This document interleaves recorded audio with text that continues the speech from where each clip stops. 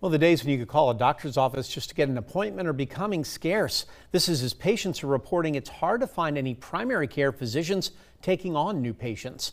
WSAV's Tyler Nicole talked to a doctor who explains the reason why and how it could affect your health care in the future.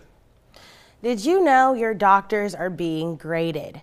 The merit-based incentive payment system, also known as MIPS, was created by Medicare to incentivize doctors to get more patients to do their preventative screenings to improve quality of care and their overall outcome. But as Dr. Connolly explains, the system is flawed, and now your doctor's income and your quality of care are being affected.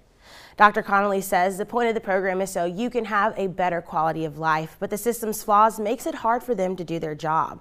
The system gives doctors who have good MIPS scores a payment increase, while it penalizes doctors who have bad scores. When a physician scores aren't good, they get a significant 9% pay cut from the federal government, which is the largest payer in the United States for healthcare services. Dr. Connolly says this is starting to create access problems for some. There are some physicians in certain parts of the country that starting 2025, January 1, they'll have a large payment reduction from Medicare. And again, this is in the context of the 5th straight year of Medicare cuts.